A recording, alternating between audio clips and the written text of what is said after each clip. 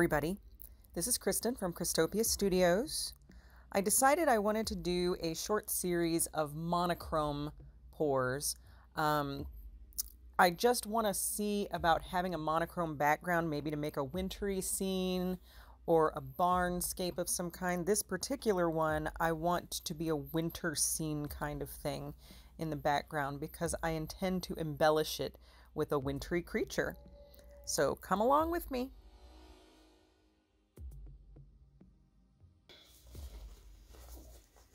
All right. Yeah, that's not enough.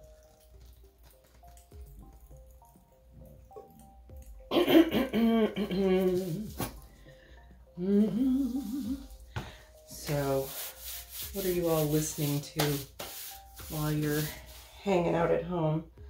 I hope everybody's staying safe, sheltering as they need to. I hope everybody's got enough food, enough supplies, and enough income to get those.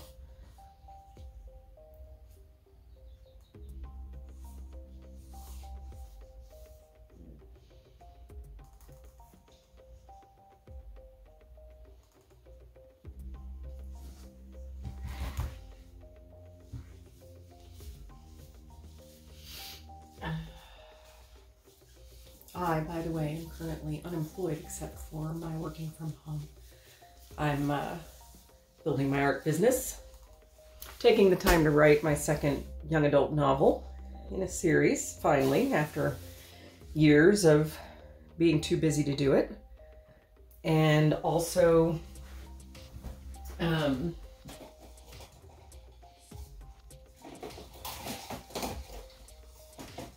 painting and selling things on eBay and Poshmark, but I can't go out and source anything right now for my reseller business, so I'm just relisting some stuff that kind of fell off the listings before. But for the most part, what I'm doing is this. So this time, I'm leaving the pearl out, putting white in the bottom, silver, tiny little bit of black, just a tiny little bit, white, silver,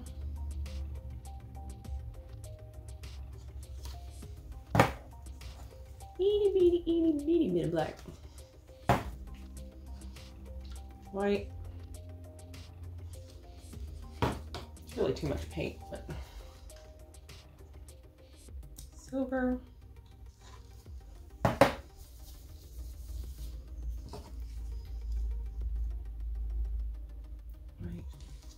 and here is where I'll put a little more black.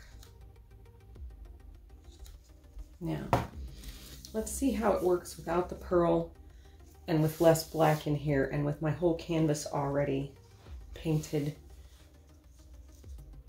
or covered in white.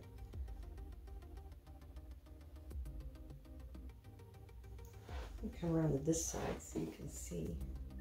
Now I know that's a lot of black, but that's going to be pushed to the edges.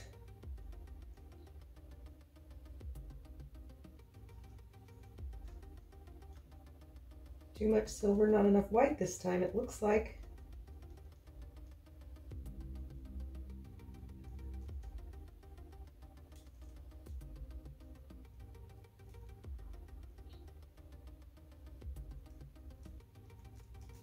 Here comes the white.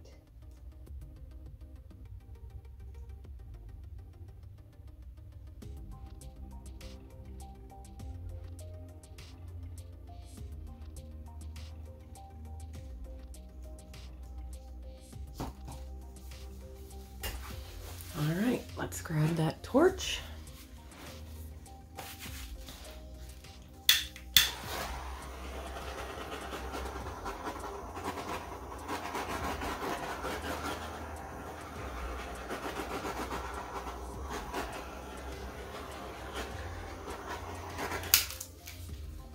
Bubbles in there.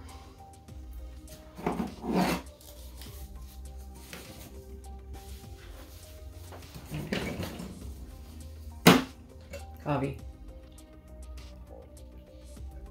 Need coffee. Okay.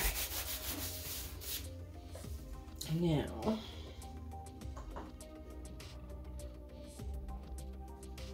I'm going to bring it down this way. It's really too much paint on there, but I think I'm going to do a little dipping of tiles in this stuff. And I'm also saving my paint skins, the dried stuff that's on the thing that's on my tray.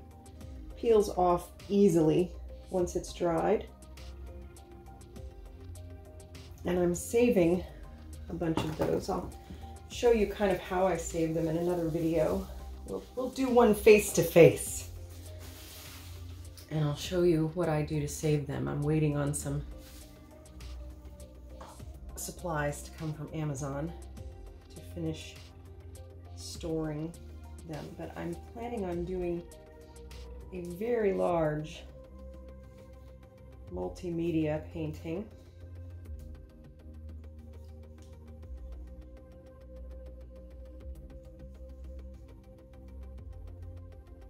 Let's go this way.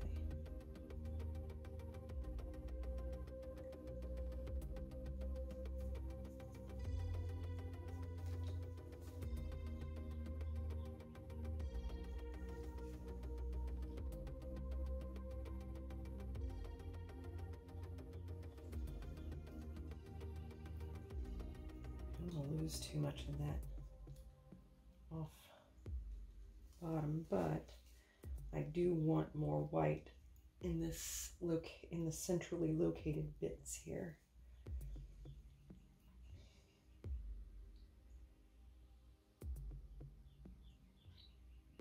I'm going to go this way a tad and then back down.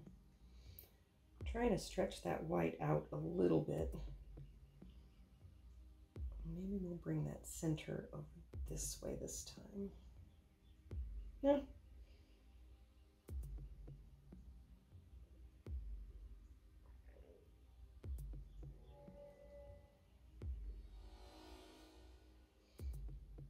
There's still quite a bit of paint on this canvas, but I would rather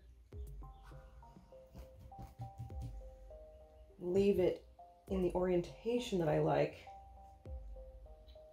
as opposed to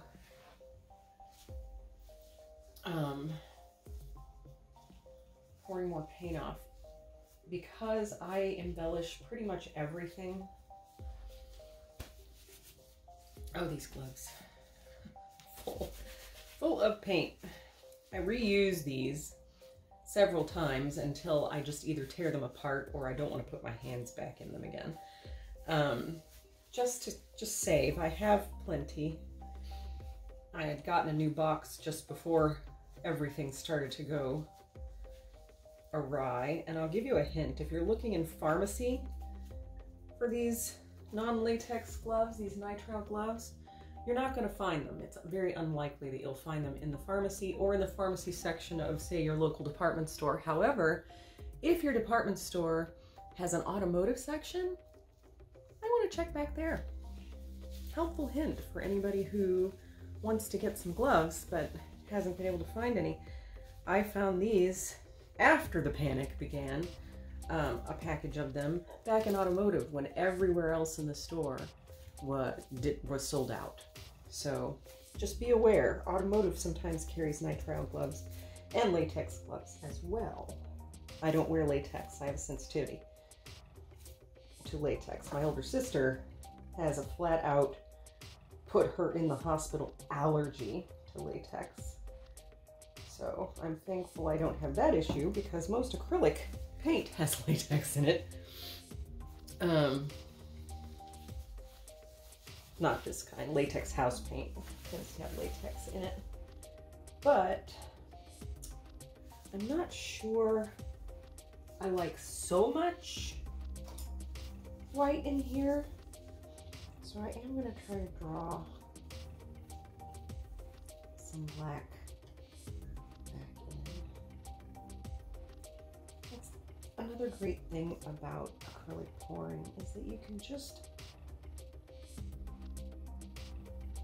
do so much with it, and you don't have to be Van Gogh or Leonardo da Vinci. You don't have to be this amazing painter. You don't have to know how to draw beautifully, though drawing skills does help in composition, just to understand what composition looks like and means. Even if you're just doing pours, you still want it to be composed in an interesting way. I'll move this black over here since I'm using it. Making sure you're still in camera. Move it that way a tiny bit. I'm just trying not to lose design down here.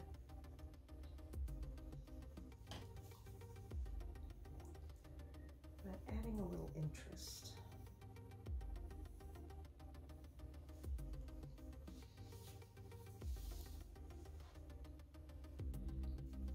I really am surprised that that white, which had silicone in it, I know I put it in there, I watched myself do it,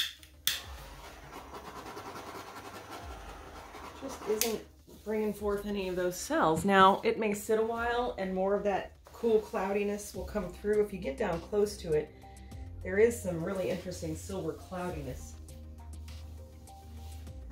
underneath it.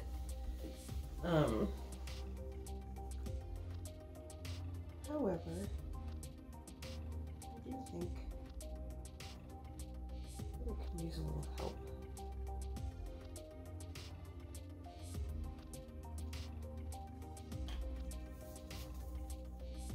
I don't like the help I gave it down there. Let's get that line out of there. I'm just using an old chopstick. I accidentally got paint on it once, so it has become my little pointy toy. And I'm just creating some interest with some scraggly branches coming up out of the ground. A little bit here.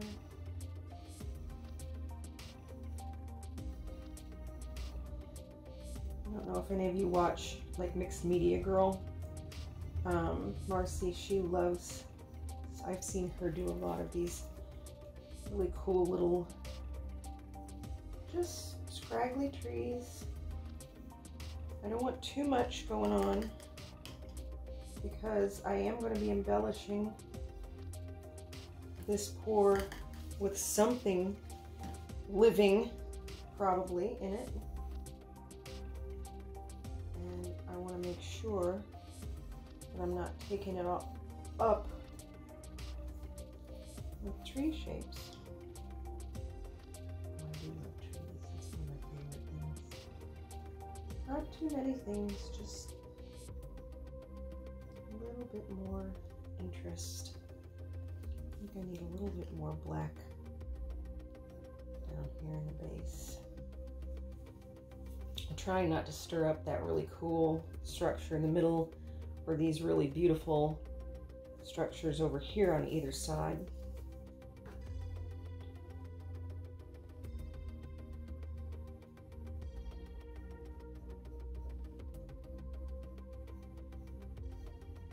Okay. I think I might put something in here. It's more like a stone edifice of some kind. I'm going to use a little bit of silver in there too.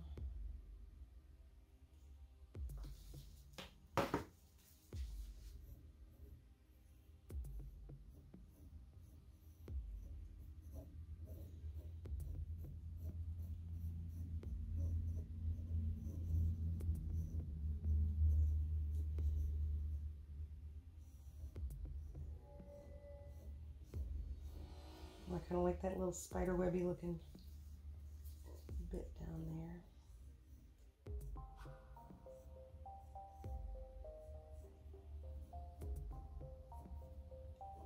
There. Maybe I don't want these branches over here quite so much. Something might need to live over there that those branches would be in the way of. I mean, I can paint over them. As soon as this dries, I can do anything I want. Paint over anything I don't like. So when you're doing this stuff, if you decide you want to do some embellishments, don't be afraid. Acrylic is a very forgiving medium. It dries, and then you can just paint right over it if you decide to. I want that rock to be kind of behind that little tree.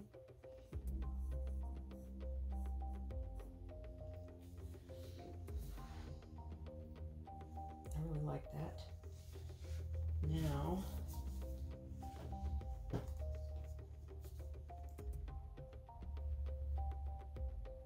don't want to mess too much with the beautiful stuff down here. But again, I'm just creating a little bit of boundary and structure here with which to paint on later. Kind of connecting these things.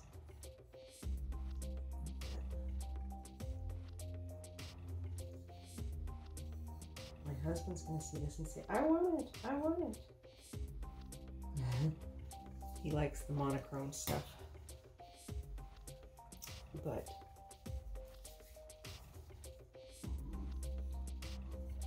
also, those of you who paint, where is your main selling place? I used to have an Etsy store, but then Etsy just got so inundated with people doing pour paintings that my paintings, even with embellishments, I guess kind of get lost in the keywords. So it's been a long time since I've had an Etsy store. I mean, since I've used it, and I'm thinking about rebooting it simply because I need that extra platform to sell my original paintings and prints on. I have, I've sold most of my work so far at face-to-face shows, which are being canceled right now.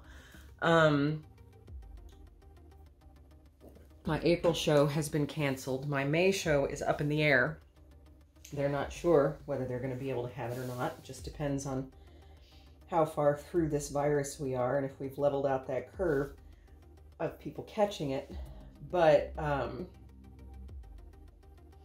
meanwhile, I need more platforms. I've sold a few things off Facebook, and I understand that there are a lot of people needing to and wanting to hang on to their money right now. They're not buying stuff like this. So I understand that I'm building a lot of backlog too. But for those of you who've had experience with Etsy, comment down below or find me at my Kristopia Studios Facebook page. Just look up Kristopia, Kristopia Studios, all one word, on as a page on my Facebook, and like that page and comment there, or comment right here in the YouTube video. But I would love to hear about any of your experiences with Etsy, because I'm really thinking about putting my Etsy store back up. I mean, why not? They don't charge that much for a listing, and it stays up for, I think, 40 days before you have to repay a fee. So anyway, let me know what your experiences are, and also let me know what you think about what we've done. Please hit that thumbs up button if you like this video. I'm going to bring you down for a close-up, so I apologize for the shake, but please let me know what you think about these pours in this video. So look at this down here. It's even awesome even though I dripped. But that's going to be a bit of a stone. And I just put in some tree structures. I really do love this swirly thing in there. Like a vortex of snow or something. And anyway, if you like what you see, please subscribe to my channel. Hit that little bell if you want notifications of future videos. And please comment below. If they're trolly comments, I will delete them. But I haven't had any trolly comments as yet. So feel free to comment, say what you think. Even if you have constructive criticism, I'm willing to listen. Make sure it's constructive and not just, ew, that's ugly. Though, you know, whatever. If you don't like the video, put the thumbs down on there. YouTube statistics don't care if you like or dislike it, but I get a little credit for every time I get a thumbs up or a thumbs down. So, you know, building subscribers all along the way. But anyway, I hope you all are staying safe, and I hope you have a wonderful day.